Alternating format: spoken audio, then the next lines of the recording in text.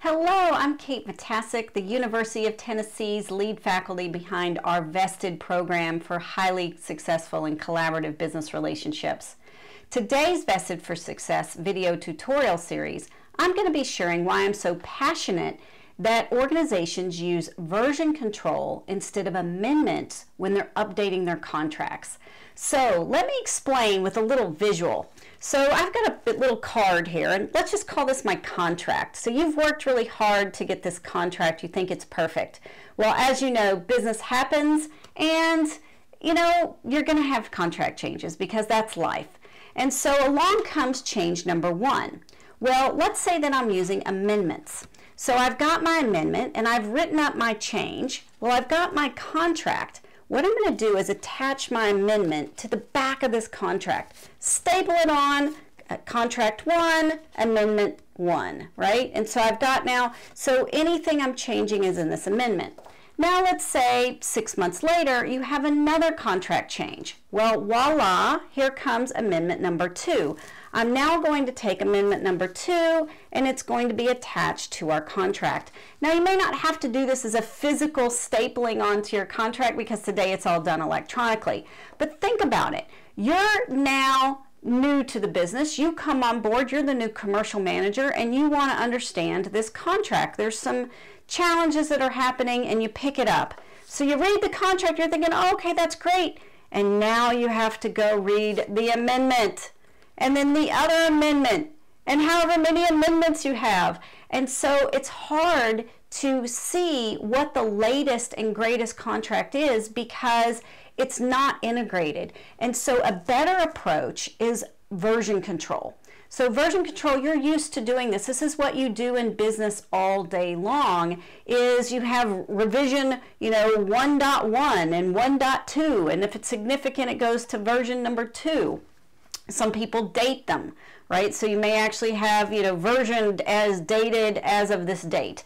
So it doesn't matter which version control method you use. There's lots of great ones out there, or a few anyway. So go Google search it, go look and see what your best practices are within your organization.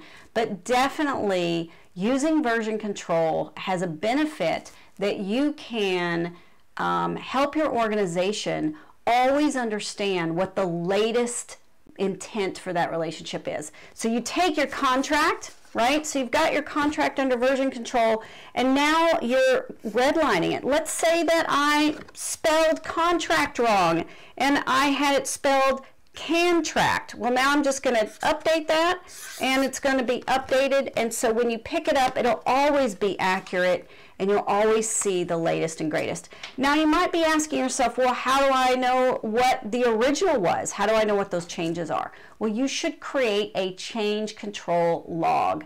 So for every change, make sure you document what it is, when it was, who's approved it, and if anyone wants to go back in time, they can always go back to a previous version.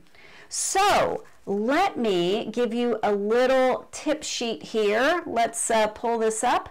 And so in summary, an amendment is made by physically creating an addendum to the contract. And this approach is typically preferred by lawyers. It's easy. It keeps the original contract intact. However, you can't just pick up the contract and see the latest version.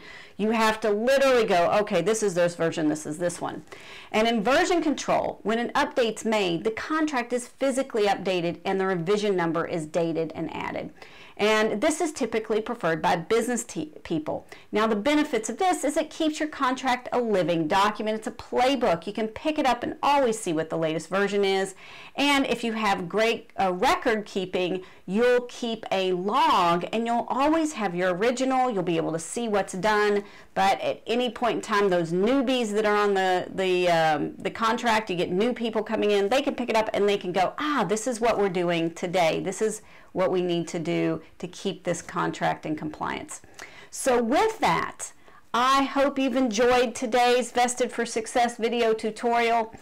Reach out with questions if you have any. You can always reach us at vestedfaculty@utk.edu.